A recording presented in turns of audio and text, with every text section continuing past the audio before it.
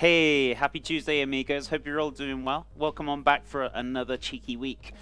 Today we got the streamer choice of dish to do today, so the gnocchi, because you guys decided to get to level 5 hype train last week, so that's a new thing that's going on. So if we ever get to level 5 hype train, we always choose you guys get to choose a dish for the following week and take over the stream, shall I say. So yeah, we're going to be doing that delicious gnocchi. So we're going to be making homemade, obviously. We're also going to do a nice beautiful tomato sauce to go in there. Going to do some roasted off med veg or char grilled. We're also going to finish it off with a little touch of Parmesan in there. And I've still got a little touch of pesto as well, which I'm going to probably chuck in there as well and give it all a good mix up. So lots of beautiful flavors going on. So a nice, simple, straightforward, easy dish to go for today. So hope you guys and gals are going to enjoy it. I'm going to make a start on the baked potatoes, actually, because we need to cook them off in the oven. So what we want to do is turn the oven on for 350 Fahrenheit or 180 Celsius. We're going to give them a wash, a little bit of a poke as well. Why poke? Because you've got to let the steam out, otherwise sometimes they can explode in your oven. So you don't want to end up scrubbing your oven all night. So what we're going to do is give them a little pierce and we'll pop them in the oven. So, but hope you're all doing well. How was everyone's weekend? I hope everyone had a great weekend. I also need to weigh the potatoes as well, because every 300 grams is going to be 1 egg yolk and about 60 grams of double O flour. So we're going to see how heavy these potatoes are. Absolutely fantastic. So it's about 900 there. So what do they say? 300 grams per 1 egg yolk and 60 grams. So I'm going to need 3 egg yolks and about 180 grams of flour. So that's just under 900. So that should be fine. Right, let's give these a little cheeky wash. Now, if you want to do these, you can actually keep the skins on and boil the whole potatoes, but I'm actually going to bake them because I prefer the baked, to be honest with you. And then we're going to pass it through a rice, give it a really good, nice mash down until it's super, super fine. All right, so there we go. Right, so I did say preheat my oven, Kappa. So about 350 Fahrenheit, 180 Celsius. I said it, but I didn't do it, so there we go. So I'm going to pop these straight in anyway as it's heating up. So those are going to take about roughly an hour, 2 hours, so we don't need to worry too much about them. So while those are cooking down, we're going to start concentrating on the tomato sauce at hand, so slicing up the onions, or dicing, shall I say. The garlic, we've got a bit of thyme going in there. A little bit of honey and vinegar for the flavor to bring up all those beautiful tomatoes, and then obviously the honey just to kind of balance that acidity. So that's what we're going to be using. All right, so what we're going to do is cut this down horizontally, now vertically, keeping that root intact. Whoa, not making too much of a mess like I always do. Sometimes you might get a little touch, that little root in the middle, just remove that. It's a little bit woody, so it's a good thing I found that. And then we're just going to cut it straight across. Now with the little piece, or the little end, what you want to do is just kind of cut that in half, and then we're just going to give that a nice little kind of cheeky dice down. So 3 garlic cloves, we're just going to grate them down over the top of the onions.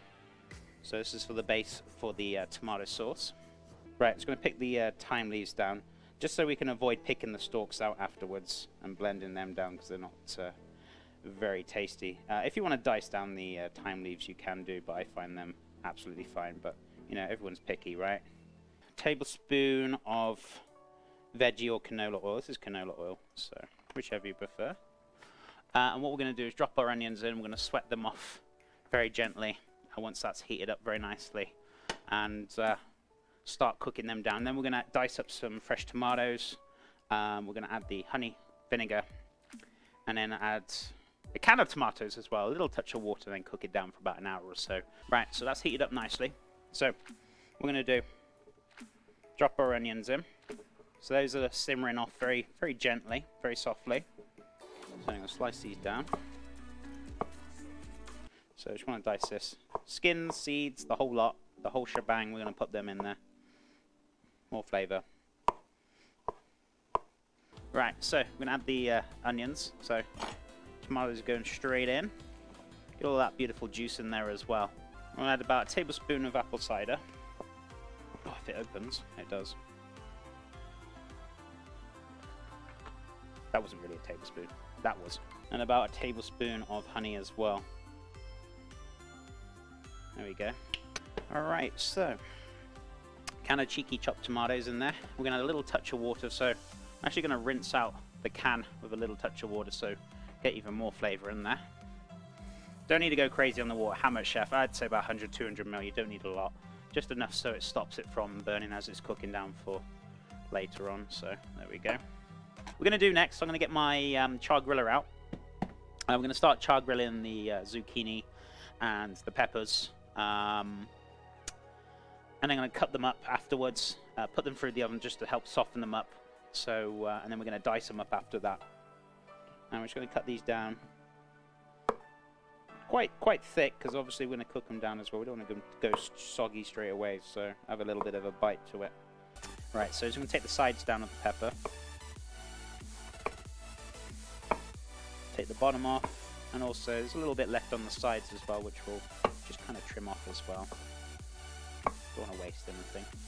Right, so I'm going to go for about a tablespoon of oil in there, and then just a little cheeky pinch of salt as well, and we're going to give that a nice little mix up. Beautiful. Yeah, we got that beautiful sizzle action now. There we go.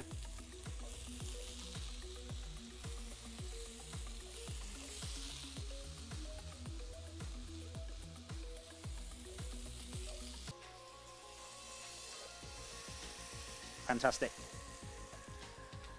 Right, just going to put my peppers in there because there's still a little bit of oil in that dish there. Just going to pop that first pepper in there.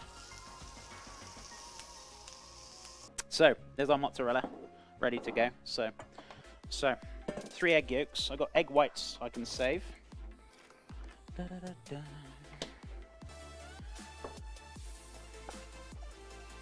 No, don't you even think about it. Yeah, you go back. Now, the reason why I'm using my hands is because I feel like you got more control over the egg yolks, whereas like these jagged edges from the shell, you're more than likely going to pierce them. So I always prefer using my hands because you get more control. I'm not saying that you'll never ever break your egg yolk, I'm just less likely going to break the egg yolk. So I always use my hands. People might think that's very unhygienic, but as long as you wash your hands like I do every time I've finished a job, you should be fine. 180, chef. Goodness me, that's like the 3rd time I've asked myself. So we've got 900 grams of potatoes, 3 egg yolks, and 180 grams of flour. So every 300 grams you do 1 egg yolk and 60 grams of double O flour. So these are nice and super soft. If you want to keep the skins, you can do. You could even like scoop the skins out, keep the skins. Maybe you want to fill them with, I don't know, maybe you want to do like a little chicken curry mix. Looks like it's going to come off. No, it works. It kind of works. Yeah, I thought that might happen. Just added 2 pinches of salt, so they're good to go. I'm just letting them, why have I spread them out all along the bowl? Just to kind of increase the work surface area so they cool down quicker. So, I mean, you could just pop it into a tray and, you know, Bob's your uncle, you're done. So, but, you know, you can do it this way. It's only going to take you about a minute before it cools down. This feels warm. It's not as hot as it was, so egg yolks are going in. Come on. It's the 3rd one. Let me just start adding the flour little by little. So, just kind of mixing it around, making sure that kind of gets incorporated. We're looking very good. So there it is. Look at that beautiful. Just got that little drop to it as well. So it's nice and soft. I don't want to overwork it. So I'm just going to kind of take this off my fingers a little bit and just kind of pop this back in. What we're going to do.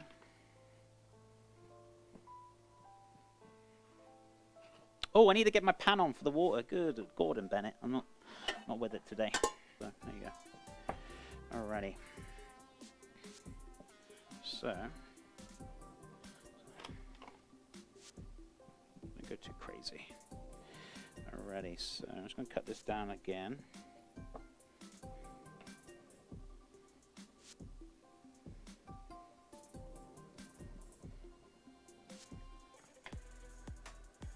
have a little dip. Could do with a little bit thicker on this side. That's okay. So.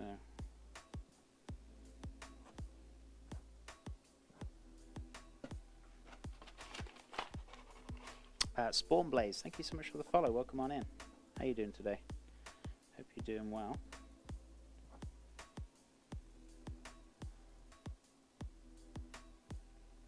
Yeah, a little bit on the thick side, but that's okay. That's fine. So.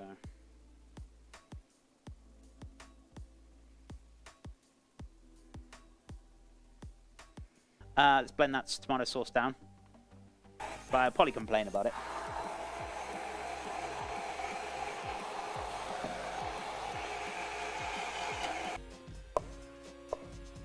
Just chop up my roasted med veg, or charred / roasted med veg. So what I'm going to do is get all the sauce, get the veggies in there, and then what we're going to do is just kind of like mix it up pretty much. And then all we need to do then is just toss the gnocchi through it and serve it. So I'm just going to pop some of the veggies in there.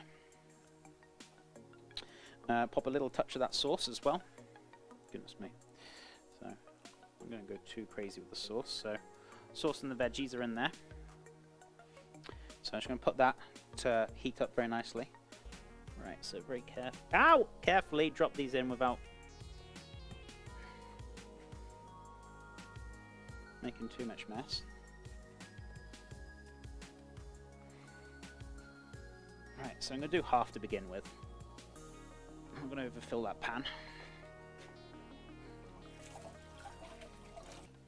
A little touch of pesto in there.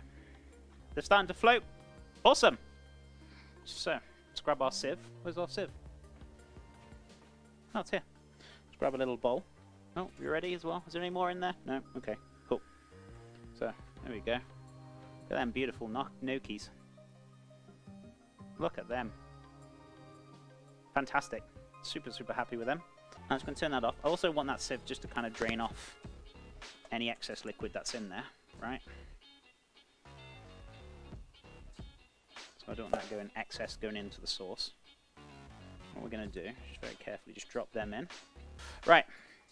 What would be easier is actually using the spatula, so then it won't cut through it, and you can just coat them. So absolutely delightful.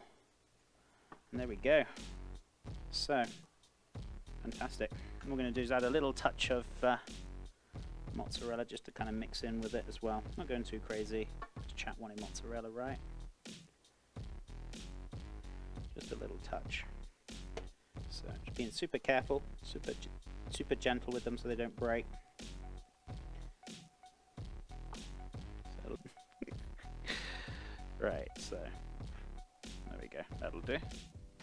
Somebody forgot their cheeky bit of spinach, which you know, that's okay. Beautiful. Oh, Parmesan and a little bit of pesto to finish it. I wanted to add a little touch of extra virgin olive oil to that because it's a little dry. So a little touch of Parmesan just to kind of finish it off. Not gone too bonkers.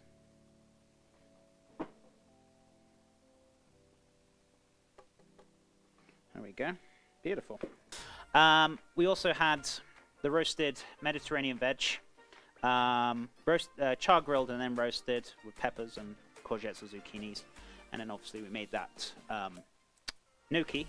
So we used 300 grams of potatoes. So every 300 grams I added 1 egg yolk and 60 grams of double O flour and obviously a pinch of salt. So if you had like 900 grams, which is what we had, we had 3 egg yolks, 180 grams of double O flour, and yeah, obviously the 900 grams of potatoes. So cook the potatoes down, bake them off for 2 hours until they were soft, put them through the ricer, salt, the egg yolks, the flour, rolled it, and then using the back of the end of the fork to roll it with your thumb to make those beautiful little cheeky gnocchis.